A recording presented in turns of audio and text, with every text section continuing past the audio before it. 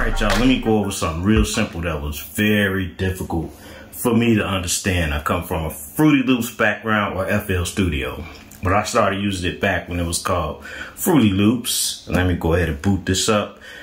Simple sample stretcher, and not the warp. The warp sounds terrible. So some people use it. I can't. I generally don't like how it degrades the sample. So I'm gonna boot this up. Empty project. Let me find sample. Let me see which one I use. The SSD. All my dumb song names that I make up. Let me see. I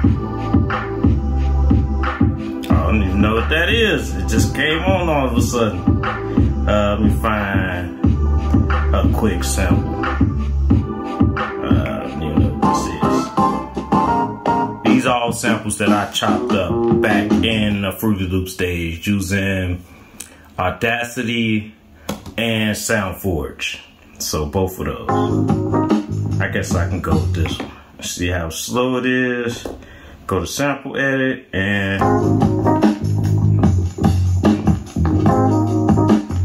BPM 73.47 right there. And I'll highlight that too. But it took me a minute because usually I would go and hit the warp. But now just go to process. Wait, let me go back to the main first too. My master BPM is 85 BPMs. In the middle, I generally like, I'm a 90s hip hop head, so I like my BPMs in the 90s. I can't do those slow tempo unless it's some R&B stuff. But, alright, let's go back to the sample edit. Process. Alright, you get all these options here. You hit the scroll wheel to scroll through them. Delete, silence, extract, normalize, make everything to sound, or bring the sound up. And time stretch. So I'm just assuming, because I know I chopped the sample, or I sampled the song, so I know it's 2 bars, which is 8 beats, 4 beats to a bar. So I'm gonna leave at 8, but you can change that down to 4 and you'll see the tempo. But we'll leave it at 8. Click there. I usually hit it twice. Let me just type 85 in instead of using the scroll wheel, just because I know what BPM I'm using. And it's processing. And see how it's sped up.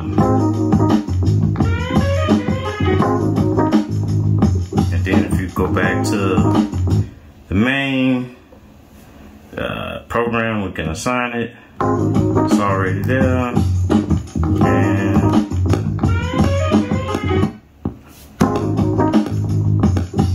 get a metronome. I'll cut that off though. Just that first time it's gonna still sound funky because it's catching up.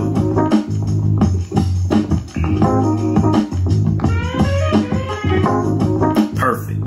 Took me so long to figure that out. I got this thing for not this Christmas, not the 2021 Christmas, but the 2020 Christmas.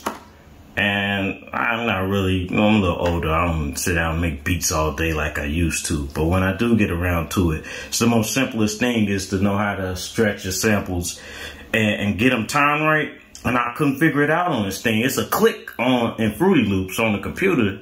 But with this, few more screens, few more steps in the process, but now simple. And that's all I want to show for now. So let me see here. Do I even want to name it? I got this sample used in the beat already, so I really don't want to say this. So that's it, y'all. Thank you. Thanks for watching.